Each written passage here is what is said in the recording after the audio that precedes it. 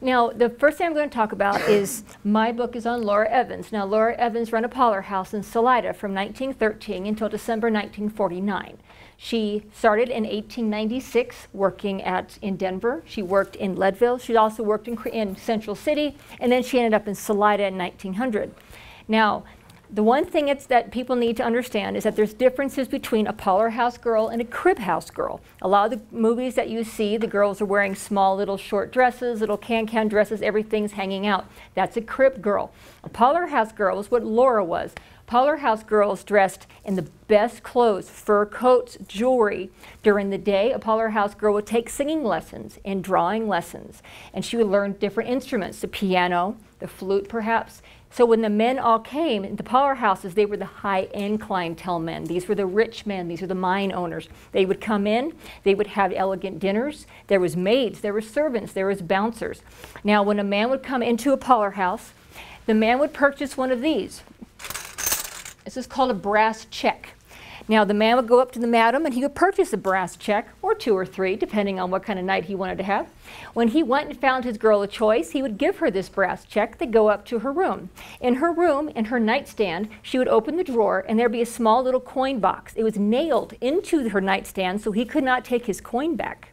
He would then go and he would insert it into the little box, and then they would go and they would do their business. Well, the next morning, when everything was said and done, the madam had the only key. She would unlock that box and pay the girl half of what she had earned. The other half went to her room and board. They had the best food, 3 meals a day, and everything was taken care of. Now, when it comes to a parlor house, the clientele changes. They want new girls. They want fresh meat to come in, not the same girls all the time.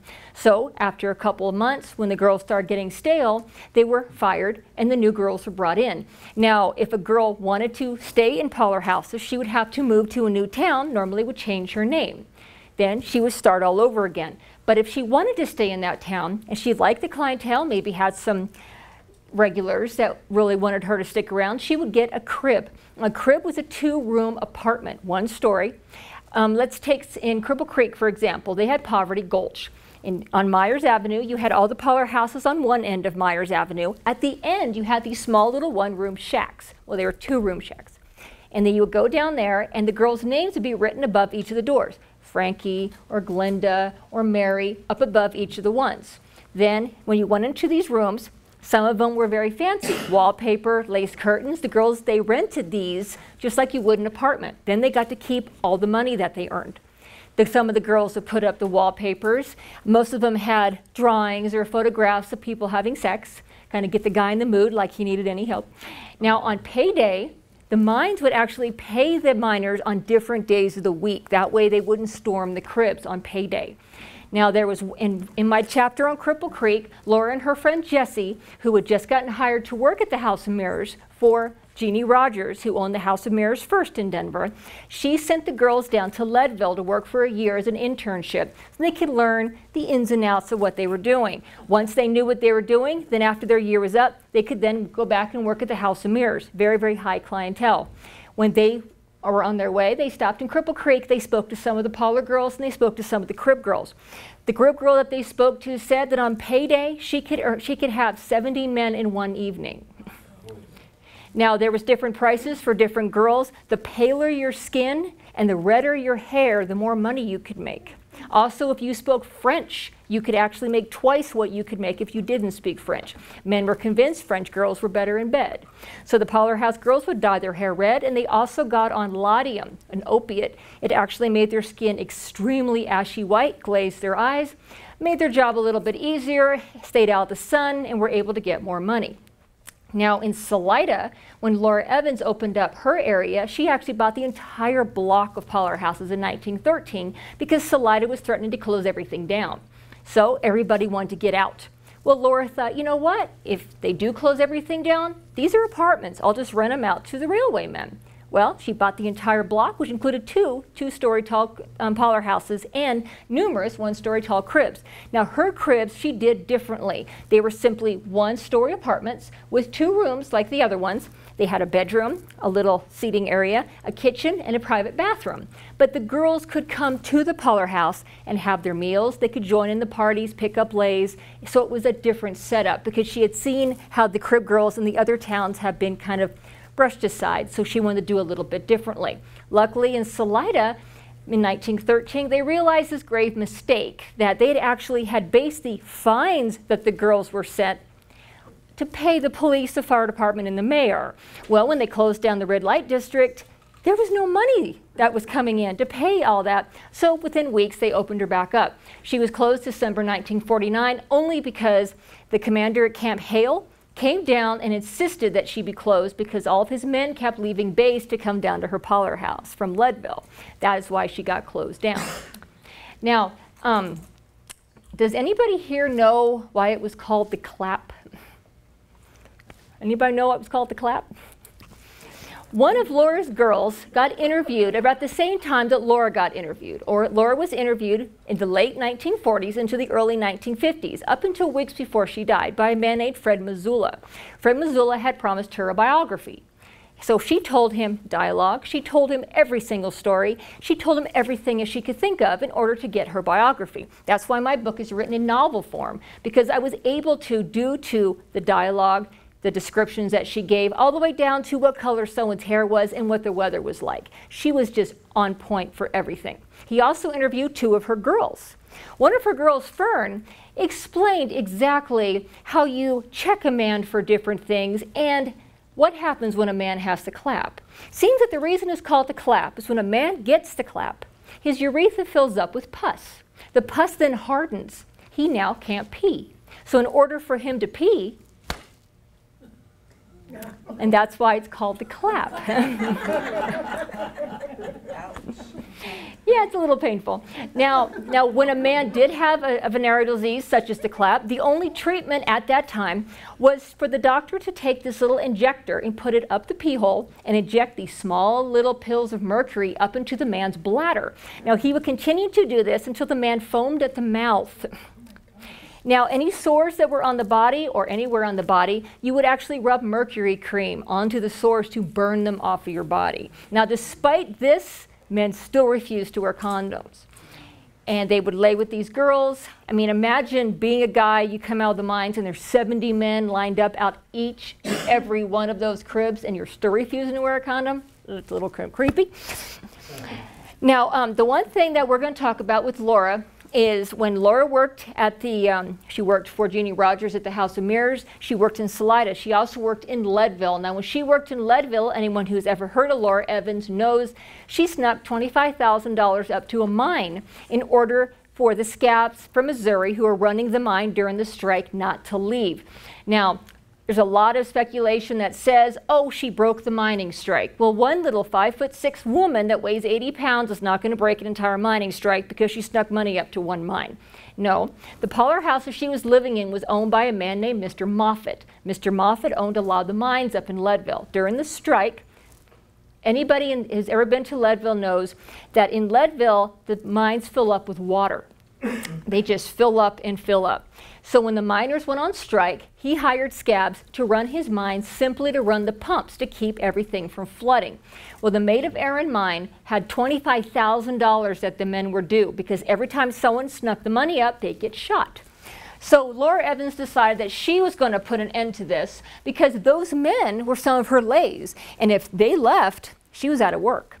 So she took a bustle. Now, a bustle is worn just tied around your waist like that, and they come in different sizes, and it puffs your butt out so you have a little Kardashian boot.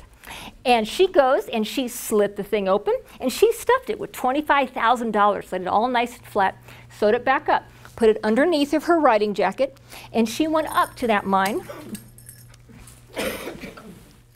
There you go, you can have that. So she went up to that mine and she snuck that money up. Now the only thing is that these men were shooting at anybody who came up. So she had a trick pony. Now her trick pony was taught by her that she could lay a shotgun right between his ears. She could ride down a hill, shoot at things, and he wouldn't flinch. Now this is the pony that she took up to that mine because she knew she was going to get shot at. So she took the pony up, laid that gun right between his ears, fired at everybody. The miners, the scabs that were in the mine, knew she was coming. They also fired at all the militiamen and the striking miners, were able to get her down the hill and into the Maid of Erin mine. They got her and the horse into the building and closed the door. She then went into the manager's office and she hiked up her dress and she was taking off her bustle to hand it to him. And he looked at her and he goes, "You're not going to piss on my floor, are you?" And she goes, "No." So she takes it off and she shoved it in his chest and she says, "Here's your goddamn money, now get me out of here." So she got back on her horse and they actually led the horse through the mine with all those noisy pumps and all the noise. She kept the horse calm. They got out to the opposite side and she ended up having to shoot at a couple people on the way out, but she did get out safely. She then went to Denver. She kind of laid low until the mine strike was over and then she did come back. Now, the slideshow I'm going to show you is her actual pictures. When I went and I was able to get hold of all of her interviews, there's 2 boxes of interviews done with Laura and her 2 girls, Lillian and Fern. You'll see a picture of Fern on the slideshow. I also was able to find Laura Evans' great-grandsons. The thing that was kind of ironic is that her great-grandsons are devout Mormons. Now, it seems that it changes for generation to generation. It was shameful, it was shameful. Now, they think great-grandma's really cool. Now, all 3 of these guys are in their early 80s. Me and my kids went up to Salt Lake City, spent an entire weekend with the family. We even got to go to Temple. It's really a very pretty building. And then we spent the entire evening going through and making copies of Laura's personal diaries. And we spent 2 hours at Walmart scanning all of her personal photos. The pictures you're going to be seeing and the pictures that are in the book are from her own personal album. The thing I like about it is that movies have shown that these girls were just beautiful, glamorous. No, they weren't. Most of these girls were not very cute and they weren't very small. But easy is easy. So I'm going to be showing you the slideshow. And then you can understand the way that everybody looked. And let's see, is that one plugged? Oh, okay.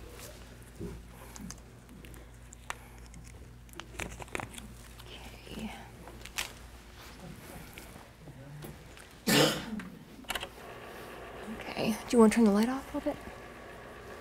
Now the reason I have this down a little bit lower is some of the pictures are actually upright and it cuts Jack Dempsey's head off in the middle, so I had to lower it a little bit so you can see Jack Dempsey's face.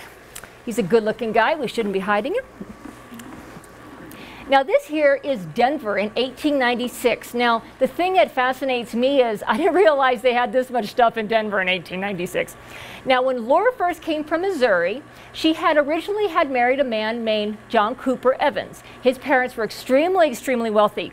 Now him and Laura had a little girl. Now he ended up losing his entire inheritance and going broke. She didn't want to be poor anymore. She was used to all the fine things. So she took the baby, got on a train, and came to Denver. Now she went into a boarding house, had the boarding house madam went and watched the baby for her, and she went and got a job at a dress shop. Wasn't making very much money. Then she went to Cripple Creek to go be a blackjack dealer. Still wasn't making as much money as she wanted. Then she learned all about parlor houses, started interviewing the girls, and my first chapter is a very interesting way of an initiation into a parlor house. In my first chapter, you will read that there are certain things that they asked the girls that they needed to do to be in a parlor house. Laura refused, and because she refused, she was hired at the House of Mirrors. Seems that Jeannie Rogers only hired girls that wouldn't do that little parlor trick. Now this is the House of Mirrors. It's still in existence. It's not a parlor house anymore, of course. Now Lodo's is the restaurant attached to the side. Now this building was built in the mid-1800s. The parlor house is on your right. It's 3 stories tall. Now the one on the left, that always has been a restaurant. It was built as a restaurant. And everything was so normal in those days with the parlor houses. Men would bring their wives and children to eat in that restaurant. Now if you go there now, they have turned the parlor house section into a museum. You can go in, you can walk around, And upstairs, they actually have framed little plaques that help to tell the story of how it used to be a parlor house, and you can tour it. Now, this is Jeannie Rogers. Now, Jeannie Rogers was 6 foot tall, always wore green emerald earrings. Now, if you've heard of the House of Mirrors, you've heard it called Maddie's House of Mirrors. Maddie and Jeannie Rogers were rivals. Jeannie Rogers died of Bright's disease in the early 1900s. That's a kidney ailment. When she died, Maddie Silks quickly snatched up the House of Mirrors and renamed it Maddie's House of Mirrors. Now, if you go, you will see in front of the parlor house, she had a mason go and take small tiles and put M. Silks right at the front doorway on the ground, just to spite Jeannie Rogers. This is one of the few pictures that actually exists of the inside of the House of Mirrors. Now, Laura explains, as you can see in this picture, the walls were covered in bird's eye maple with mirrors everywhere, floor to ceiling. Now, after everything got closed down and the parlor houses were no longer parlor houses, around 1913 to 1915, they start closing everything down. The building was purchased to be a Buddhist temple. Now, these men went and they dismantled the entire parlor house. On all these things got sold off. Now, that ugly chandelier you see hanging there is not the original. The original, Laura describes, was a huge 6 foot wide crystal chandelier that hung, reflected off all of these mirrored walls. This staircase here leads up to the girls' rooms. Now, originally, these walls that are now plywood were covered in floral wallpaper. When Jeannie Rogers owned it, it was also covered in framed mirrors and framed paintings of people having sex. Now, when Maddie Silks bought the place, she trained and bred horses. So for some reason, she took down the mirrors, left the paintings of people having sex, and also included pictures of horses. It's kind of a weird thing to put in a parlor house. Now, this here is Leadville. Now, when Laura went to go do her one-year internship in Leadville, it was 1896, and this here is Leadville. And this was her first room. Now, you have to understand, a parlor house is extremely fancy. There was just one bathroom with a tub at the end of the hall. The girls had chamber pots and washstands in their rooms. As you can see, the best carpeting, the best curtains, the best furniture, their rooms were very fancy. Now, this picture was taken her first night at the parlor house to introduce the new girls. The lady in the center is Miss Glenn. That is their madam. The girl over on the left-hand side in a long-sleeve white shirt, her name is Joy. Laura Evans is sitting right next to her in the black shirt. Across from Laura, with the white long-sleeve shirt and a little doily on her head, is Jessie. Jessie will stay her best friend for 17 years. The lady in the striped dress is Della. Now, in my Leadville chapter, you will read the unfortunate demise of Della, which was actually pretty common back in the day. It wasn't all butterflies and flowers when it came to parlor houses. After their one-year internship, the girls were then sent back to Denver to work at the House of Mirrors. Now, Jeannie Rogers informed them the parlor house was full, but she owned many parlor houses in Denver. These two here are Market Street. The one that Jessie and Laura were set up is the one on the right with the awning over the door. After a couple of her friends got murdered, she got tired of being in Denver, and her and Jessie hopped the train and came back to Leadville. They then went and rented from the boarding house that was owned by Mr. Moffat, one of the rich millionaires who also owned the mines. Not all the mines, but just a couple of the mines. This suede riding jacket here is the exact one that she wore when she went up to the mines with that bustle tucked underneath of her jacket. This is her friend Jessie. Now, according to Laura, Jessie is wearing Laura's favorite dress. They actually fought over it before these pictures were taken. This is the Maid of Erin mine. Not exactly the most glamorous thing. This is the one that Laura rode a horse while being shot at over these bridges to get into that building to deliver that money, and then quickly had to go over the bridges again while being shot at so she could get back to town. This is the exact bustle that she wore. You can see all the stitching up at the top where she had slit it open. Now, $25,000 back then, they actually had $1,000 bills. So they actually had $500 bills, $1,000 bills. So she didn't put 25,000 ones in there, but she laid them all nice and flat and she stitched it back up. Now, the one thing she describes with their outfits is that she explained to Nick, who was her boyfriend at the time and also worked for Mr. Moffat. When she offered to do it, she said, look, she said, in order to fit into this dress, she says, I have paper in my tits, I have paper in my ass, everything's fake, they're not going to check anything, I have plenty of places to hide this money. This is the Ice Palace. I wish Leadville would rebuild the Ice Palace. It's really cool.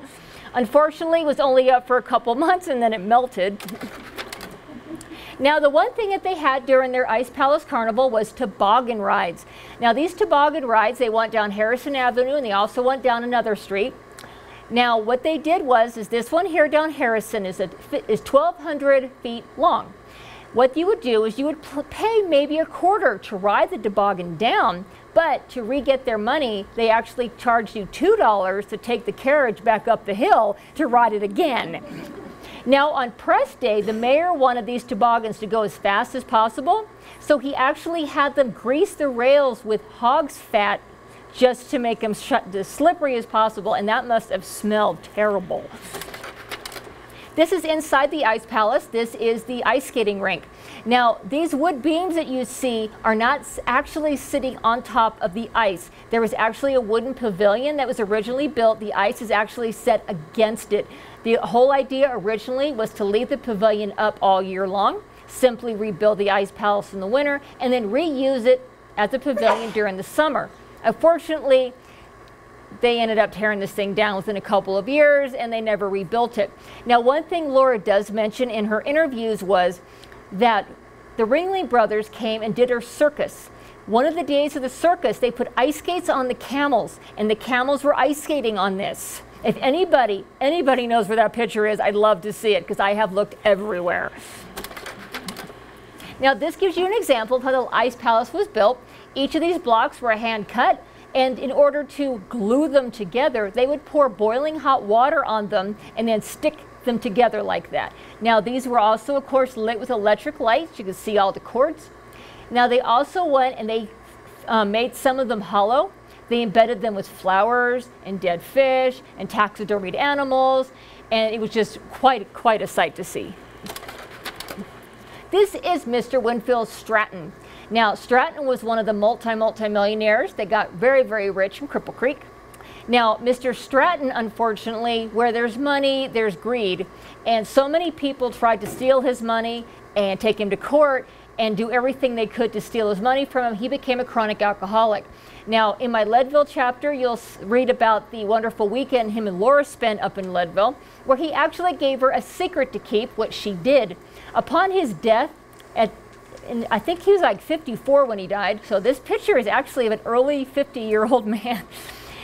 She was very happy to see that he had kept his promise in his will, and you'll have to read about that in the Salida chapter.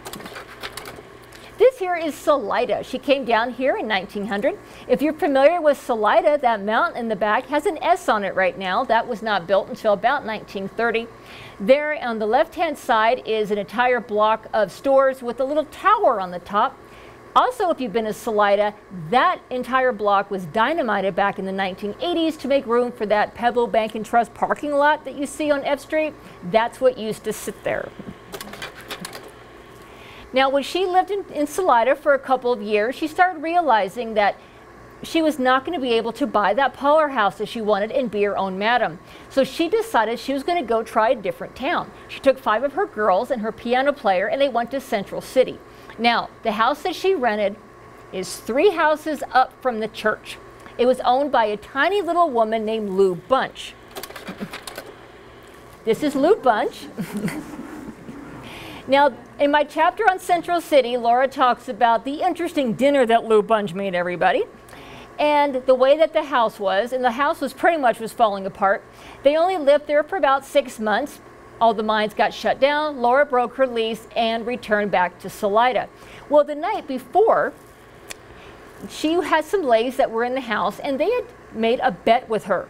It seems that down in Black Hawk, there was going to be a masquerade ball. Well, painted ladies were not allowed into masquerade balls. So one of the men said, I'll bet you $50 that you can't sneak into that masquerade ball and not be noticed.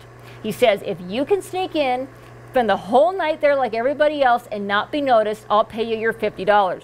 So she thought, what is the one outfit I can wear? No one will know I'm a soiled dove. This one. If you notice, it's made out of sheets and blankets that she found around her house. Now, the reason that this picture was taken was after everything was said and done, she got her $50, she went back to Salida. One of her friends told a photographer in Denver what she had done. He contacted her, paid for her to go to Denver, and took this picture. He wanted to enter it in a national photo contest. Well, a couple months later, she got this picture in the mail in a small frame. The man included a letter saying he had won first prize. Well, written on the back of the picture said pretty much that she was an alcoholic and a prostitute. And she said, well, if he just would have wrote murderer on the back, he probably could have got grand prize. Now, in 1913, like I mentioned earlier, Laura was able to purchase the entire block, which included 2 parlor houses. The larger parlor house is the one that she herself moved into. She built a one-floor bedroom off to the side because, as she put it, I will not have anybody sleep above me. This here is one of her upstairs bedrooms for the girls. Now, you'll see that there's dolls and toys on the bed. Now, a lot of times the women would have their favorite lays. The men would gift them with dolls and with toys. The reason being is the different birth control devices and treatments the girls would use to prevent getting pregnant would mainly make them sterile. They could not have children, so the men would gift them with dolls and toys to kind of help with that missing maternal feeling. This is 2 of Laura's girls. You have Verda on the left and Hazel on the right. Now, Hazel, you'll read in my Salida chapters, she actually helps Laura with Laura's first 2 suicides, which happened within days of each other. The 2 of them had to run around and try to find the bodies. The first woman, this is Nora. Now, Nora committed suicide by taking an entire bottle of mercury tablets. Now, it's a very painful, long, drawn-out death. It took her a couple weeks to die while it ate her insides and she foamed at the mouth. Now, the reason that she killed herself was because her favorite lay did not want to marry her. This lady here, she named herself Dick Diamond Valentine. Now, Dick Diamond was in her 40s, and Laura did not want to hire her as a prostitute. She offered her housekeeping, she offered her cook. Nope, she insisted, I want to be a prostitute. When she was younger, she had been a madam, she'd also been a prostitute. Well, she had her favorite lay, who she was sneaking around to see what he was doing. Seems that he wouldn't marry her either. So she was peeking in a window to see what he was doing, and she lost her balance and fell down a flight of stairs and broke her back. Now, Dick Diamond was in the hospital for 2 years, and as they went and put bars in her back. When she was released, she could not bend at all. Her back, her waist, and her neck were stiff. Her girls would call her the wax image. So when she came down to work for Laura, she wanted to prove to herself that she could still work. Laura did not want to hire her as a girl, but she swore, yes, please, please, please. Within a couple weeks, she had also killed herself by taking the mercury tablets. You figure if you watch your former inmate there go and take mercury tablets and suffer for 3 weeks, you'd think of another way to kill yourself, but no, they both took mercury tablets. Now, this is one of the bedrooms inside of one of the one-story cribs. Now, Laura's cribs, like I mentioned, she simply had as an extension of her parlor house. These were one-story apartments, and this is inside one of the rooms with one of the little beds in it. This is Laura's dog. Now, Laura's dog's name is Mr. Pimp Powers. Now, Laura had a girl, her name was Lillian Powers. Well, after about 9 years, Lillian saved enough money and had bought a house in Florence, Colorado to start her own parlor house. She bought this little puppy to give to Laura to make her feel better. So Laura named the puppy after Lillian. So he was Mr. Pimp Powers. Laura went and bought a high chair, and she got this big, huge, fluffy pillow. The dog sat on that high chair on the big, fluffy pillow every night and watched everybody play poker. Well, the dog lived to be 14 years old. Well, one night, 3 o'clock in the morning, Laura said she looks over and she announced, well, looks like the dog's dead. This is one of Laura's more masculine girls. This is one of her prettier girls. You can see we're getting into the 1920s in this picture, the thin eyebrows and the hairstyle. This is Jack Dempsey. Now, Jack Dempsey was a famous boxer. He was from Manassas, Colorado. Now, in my tunnel book, anyone who has seen my presentation on the tunnel book, in Salida, underneath of one of the buildings, is a huge 10-foot tall walled gymnasium underneath one of the buildings. The tunnels lead to this gymnasium. Laura, in my Salida chapters, she went with her girls to watch Jack Dempsey fight in that exact gymnasium. Now, after he had his fight, his guys went and had a wonderful weekend over in Laura's place. Only problem was they had too much fun. By 5 o'clock in the morning, her place was a hospital. The guys had broken bones, broken ribs. One girl had a broken pelvis, and she ended up spending the next month caring for everybody in her parlor house. This is Laura and two of her girls celebrating the end of World War II. Now, in this picture, you can see Laura has kind of adapted the Hugh Hefner look. She has the silk pajamas, she has a silk robe. Now, she has gotten back to when she used to deal blackjack, and she's wearing the poker visor. This is Laura posing with Fern. Fern's one of her girls and is one that got interviewed by Fred Mazzola after Laura died. She's the one who gave me all the sexual information on how to check men for collapse, venereal diseases, and how to take care of anything in regards to birth control back then. Now, Laura always wore high necks, long sleeves, and floor-length dresses her entire life up until her death. That's how she was raised, and she felt if you want to see it, you need to pay for it. This is Laura when she was in her early 80s. She was almost 82 when she died. Now, the lady sitting next to her's name is Mary Humphrey. Now, Mary Humphrey worked as a prostitute in Salida and had nicknamed herself Nigger Mary, 200 pounds of quivering passion. Now, one of the men I met in Salida was almost 100 years old and had talked about all the times he spent down on Sackett Street visiting all the different girls. He said that Nigger Mary would sit on her front stoop, and she did not wear panties. And she would sit on the stoop and she would pull up her dress and try to solicit the men. She would brag, "Baby, I don't even have any teeth."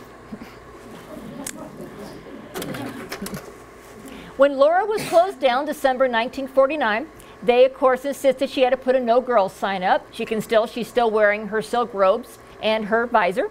And she always has her famous cigarettes with her cigarette holders in her hand. This is Laura's parlor house. Now, right now, it is owned by the Shriners. Now, the bedroom that's off there by the right, that was torn down by the Shriners after buying the building. They said it was falling apart. The first floor windows on the main parlor house, for some reason, were removed and stuccoed over. I don't know why. Now, off to the left, right, attached to the parlor house is a white set of one-story tall cribs. Now, the Shriners also bought those, removed all the doors and windows, stuck it over, and that is now where the Shriners have their bar and their bathroom areas. Now, this here is the building on July 25th that I will be doing a special presentation in her parlor house from 11 until 2 and from 5 until 8. We will be joined by the museum. We'll be bringing in vintage furniture and trying to recreate the first floor the best we can to show everybody what kind of person Laura was. This is Laura's funeral. Now, that man sitting there with the Bible is Mr. Joe Stewart. Now, he owned the mortuary and they also drove the ambulance, which I found kind of funny. I guess they got to decide if you were going to make it or not, I suppose. Now, the girls off to the left on the right-hand side, one of the girls is her daughter. The other ones are her former girls. All the other men are city councilmen and the railway workers that were renting all of her rooms after she got closed down. Despite being a madam, she was very highly respected in Salida. She attended the city council meetings. The mayor would ask her advice. She was friends with everybody. She was a very, very intelligent businesswoman. Now, the man there, Mr. Stewart, holding the Bible, his son, Joe Stewart Jr., who was in his 80s, late 80s, he just passed away last year, lived in Albuquerque, New Mexico. Me and my family drove down there, spent a whole weekend with Mr. Stewart.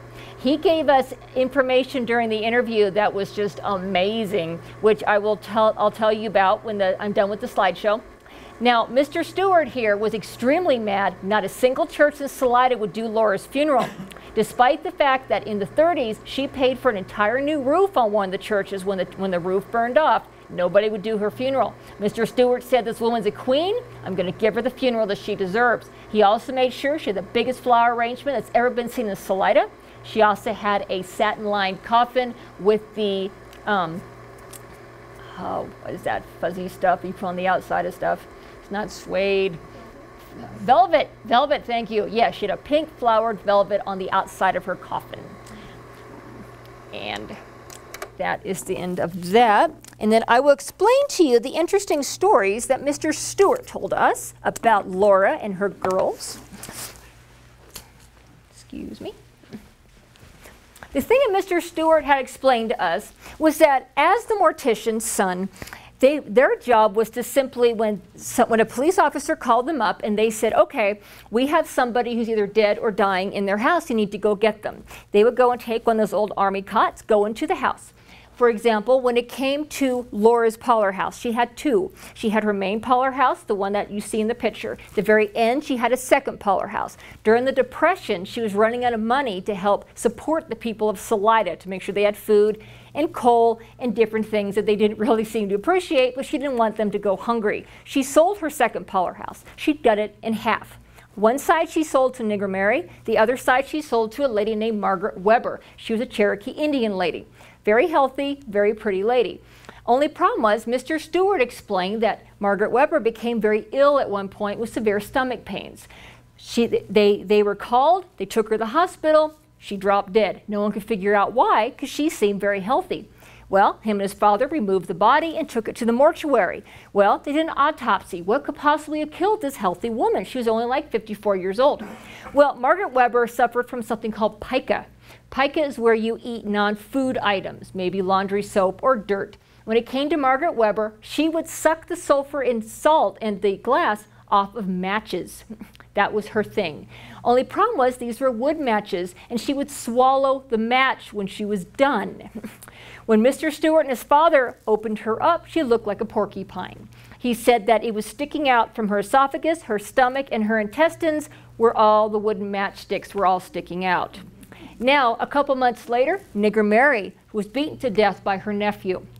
Laura hadn't seen her for a couple of days, went to go check on her, and called the police when she couldn't get the door open. The police came up, thought that there was a dead body on the floor, so they called Mr. Stewart. He explained, Mr. Stewart Jr. explained to me that him and his father got the cot and they went in there. They said the nephew was passed out over there on the bed. His knuckles were all bloody and bruised.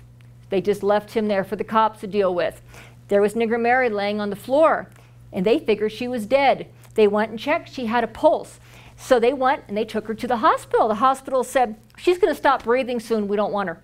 And he said, she's alive. You have to take her. And he goes, no, she's unconscious. She's probably going to be dead in a couple hours. Just take her back to the mortuary. Wait till she stops breathing. He said, no. So he takes her to a nursing home. And he spends the afternoon helping the nurses clean her up, clean up her wounds. Now, Nigger Mary did not regain consciousness. She did die a couple days later at the nursing home. Then he took her to the mortuary. Now, one very gruesome story that Mr. Stewart shared with me, which I'll share with you. When it comes to prostitution, you have girls that do it for different reasons. This was the Old West, of course, up until the 1940s. It's the same things that happen now. You have like Laura, she simply wanted pretty things. She wanted fur coats, she wanted diamonds, and this is the way she could get it. You could either work for $1 a day as a waitress or $1 a lay. It's your choice. She wanted the $1 a lay so she could get the fur coats and the diamonds. You also have the girls of the Victorian era who were taught, if you sleep with a man and he doesn't marry you, you're ruined. No one's ever going to want you. So these girls figured, okay, well, let's go be prostitutes. So they would go up to the mining camps and do their business because they were taught, you're ruined, you might as well just go do that. Then you had the third type, who say you have a wagon train with an entire family. They're coming over from the East Coast. They're going to go to Cripple Creek and open up a hardware store. They pack all their things, the whole family goes.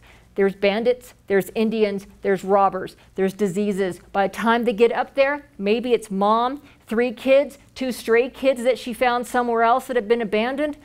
She can't go and support all these kids being a washerwoman up at Cripple Creek. So she would end up becoming a prostitute. So there was different reasons that these girls become prostitutes.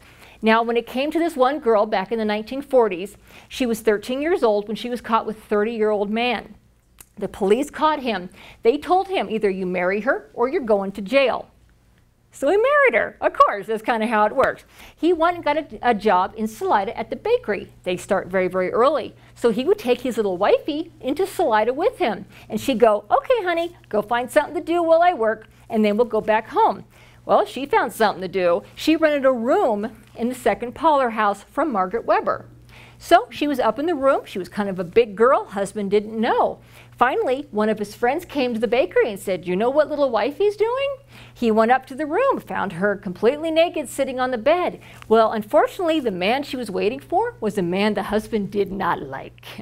These two had problems, and this was the man that she was going to be sleeping with. She told her husband, "I'm not leaving because so-and-so is coming." And he's like, "Oh, no, no, no." You know those old-fashioned irons, the ones you heat up on the wood stove that are about that thick of metal? Yeah, he beat her to death with it. Then he went to the police station, and he said, "I just killed my wife." Mr. Stewart said the police went. They checked out the scene. They were so grossed out, they called up Mr. Stewart, and they said, "You got to go get her. She's not dead, but she's trying to be dead." So Mr. Stewart and his dad picked up that cot. They went up that parlor house steps. She didn't have a face anymore.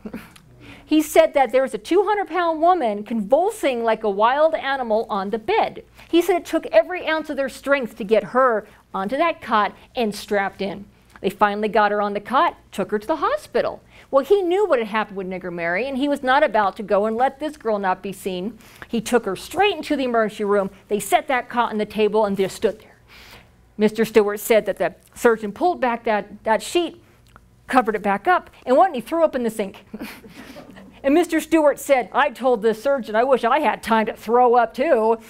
So he went and looked at her and he said, "Well, she's not going to make it. She doesn't have a face." And he goes, "Well, yeah, I know." So they overdosed her with morphine and they killed her. Now she was buried in Potter's Field in a shipping container. This is a big girl.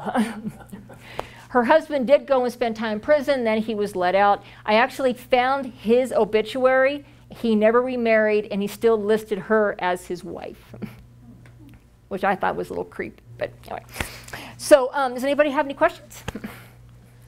Yes. Oh, sorry. How old was she when he killed her? I think she's about 18. You said the parlor house closed down in 1949? The parlor house that she owned in Salida, yes. That seems kind of late. Well, it's late because Salida had based everybody getting paid from the city, the police, the mayor, and everything on the fines that the girls had to pay. And when they closed everything down in 1913, about a month went by and they realized nobody could get paid. They didn't have the money in the treasury. So then they reopened her. Was it legal until 1949? Well, each town can make their own rules. So Salida legalized it. Each girl had to, of course, they had to get a health check. They had to put the paper up on their door, and they had to pay their fine. They had rules. They had to, they couldn't go past a certain street. They had to stay on their street. There's a lot of rules. They couldn't be drunk. They couldn't be loud. So they were all, it was kind of like a little commune, I guess. But it was just based on, you know, the city wanted the money. I mean, if it wasn't for the fact that the commander guy at Camp Hale came down and insisted that they close them down, we'd probably still have a red light district in Salida. Yes? Oh, I'm sorry, you raised it. I did. I yeah. thought you were, well, I was just wondering about the age. I mean, this couldn't be a lifelong profession, right? I mean, what was the general, or was it? I mean, well, the thing like with Laura, what she had done was she knew that there's only a time span. Once you got into your late 30s, early 40s, you were done. Either you were going to get married off, or you're going to live off the money that you had saved, or you're going to own a parlor house. There was just, you're going to have to invest your money somehow. So what Laura did was talking to people like Mr. Stratton and different high-end people. She learned how to be a businesswoman. So she saved every dime that she made. She said, if I got a dress, someone else paid for it. If I ate, someone else paid for that. She goes, I put all my money. When she bought the entire block, she paid cash for that. When she bought her car, she paid cash for it. She saved every dime that she had because she knew. Now, when they were going to close the parlor houses down in 1913, her whole idea was, well, I can always rent them out as apartments. That way, I still have a way to make a living. So she's a very, very smart businesswoman. But you're right, about your late 30s, early 40s, and you're about done. well, like, was it unusual for them to marry or not? Oh, it was very, very common for them to marry. Actually, a lot of the miners and the railway men would actually go to the parlor houses, not the cribs, because the cribs were the worn out girls. They would go to the parlor houses to go and find wives. So actually, in my book, toward the one of the last chapters in Salida, Laura actually had a picture of the girl when she was all cute and thin and adorable, and the picture of her after she got married. And I put the pictures side by side because it's kind of impressive what happens when somebody gets married versus when they're adorable and cute and getting, so they're side by side. But I actually met the people who that was actually their aunt. I think it was their uncle's wife. And they said that she was always very, very quiet, was never able to have children because, of course, she was sterile, and that she was a very, very good cook. And you can see from the picture she was a very, very good cook. What did they take for birth control? You said something. Yeah, actually, in my Leadville chapter, what it is Fern, the girl that you saw, she explained it. And there's a thing called the Comstock Law. Now, the Comstock Law back in that time outlawed birth control. It was because Mr. Comstock and his wife could not have babies. They had one baby, it died. She was never able to get pregnant. So he decided, well, then we're never going to prevent another child from being born. So he made everything illegal. Doctors would tell people, oh, well, if you use birth control, you're going to go crazy, you're going to go blind, you're going to get cancer. I mean, it was all these stupid reasons. But there was ways around it. Now, Mr. Colgate, of all people, invented a birth control that he could get around the law with.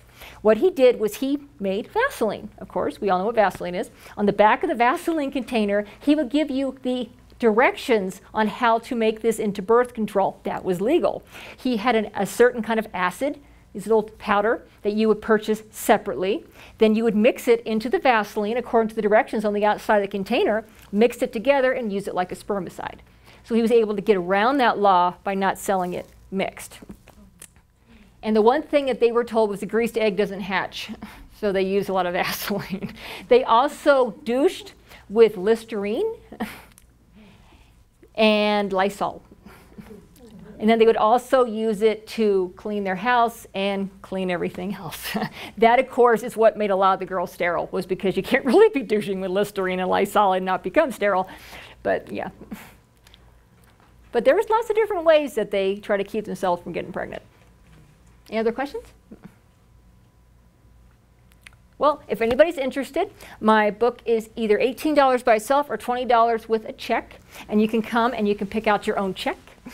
And next month, I'm going to be doing my presentation on my tunnels underneath the street. So that book is here too. And if you have any questions, you can come up and look at it.